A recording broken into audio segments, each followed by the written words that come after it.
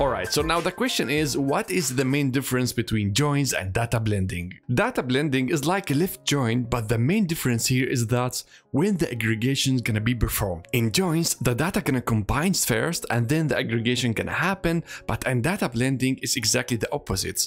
The aggregation gonna happen first and then the data gonna be combined. So now let's have a simple example in order to understand what this means. Okay, so again we have our tables, customers and orders. First we're gonna do the left join and afterward we're gonna do the data blending between them in order to understand the differences between them in the output. Alright, so now we're gonna start with the left join. You know left join, all the data from the left side and only the matching on the right side. So we start as usual by combining the fields from left, the fields from right, and we start record by record. So we're gonna take the customer number 1 and we're gonna search for the matches. We have 2 rows on the orders, so that means Maria gonna be twice in the output because there is 2 orders. And then we're gonna go to the next one, customer ID number 2. We have only 1 order for that. We're gonna have it at the output, and George don't have any orders, so that means we're gonna have nulls. Null here, here and here. So as you can see with the left join, first we combine the data, the raw data, without doing any aggregations,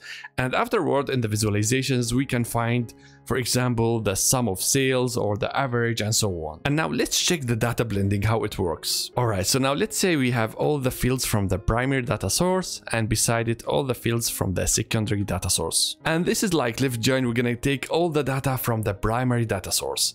So we're gonna get all the 3 customers over here, but the main difference here is that there will be no duplicates. As you can see, we have here Maria twice, but in data blending you will not get any duplicates. And now here comes the difference. Before we start getting the data from the orders from the secondary data source, an aggregation gonna happen. So for example, with the customer ID number 1, we have 2 rows.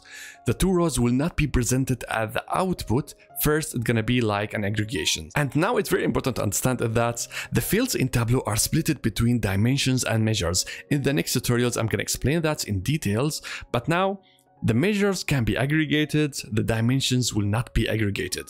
So for example, the customer ID, it is not a measure, it is a dimension, so Tableau cannot aggregate it, but since we have it twice the same value, Tableau gonna write here 1.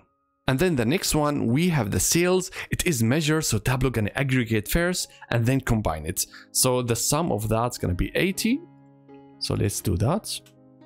And the next one we have the date. So here it is a dimension, cannot be like aggregated. And since we have 2 different values, Tableau gonna write at the output a star. And since Tableau gonna provide at the output only 1 value, and we have here 2 values, Tableau will not decide which one of them gonna be, so Tableau gonna add a star. So what's gonna happen in the output gonna be star. I know this is really not nice, but this is how data blending works. So as you can see, Tableau always try to aggregate the data before combine it. Now let's move to the next customer. We have John, and in the orders we have only 1 record. That means nothing gonna be aggregated.